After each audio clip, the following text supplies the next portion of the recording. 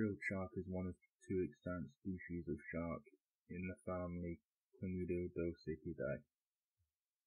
This species of shark has a wide but patchy distribution in the Atlantic and Pacific Oceans.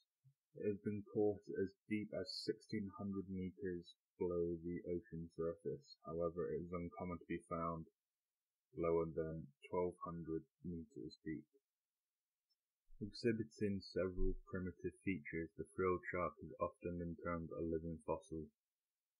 It reaches a length of 2 meters and has a dark brown eel-like body with dorsal, pelvic and anal fins placed near the back.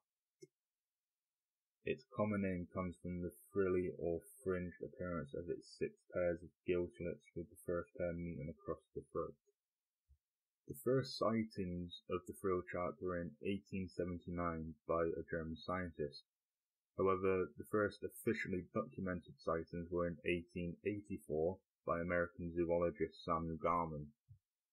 Early authors believed the frilled shark to be a living representation of otherwise long-extinct groups of elasmobranchs, based on its multiple pointed teeth, the articulation of its upper jaw directly to the cranium behind the eyes, and its spinal column with indistinct vertebrae. Garman proposed that it was allied with the cladodonts, a now obsolete taxonomic grouping containing forms that thrived during the Paleozoic era.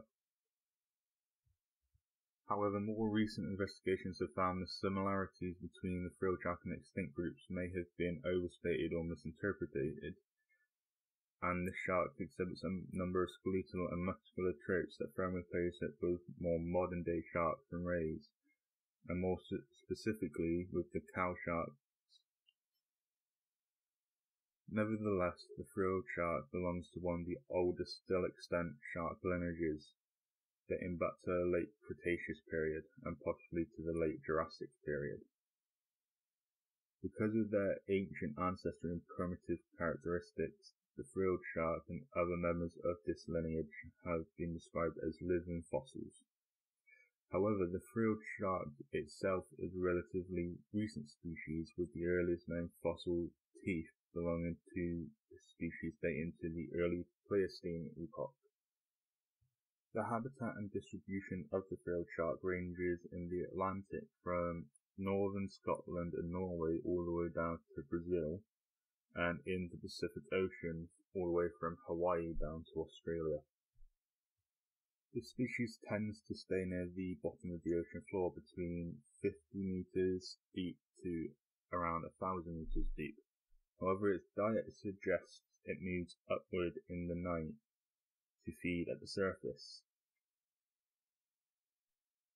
The diet of the frilled shark consists mostly of cephalopods, bony fishes and other smaller shark species.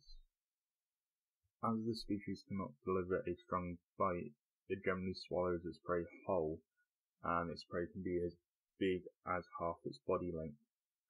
And due to barely any evidence of stomach contents, it means that the shark either has a very fast metabolism or has long periods of time between feeding intervals.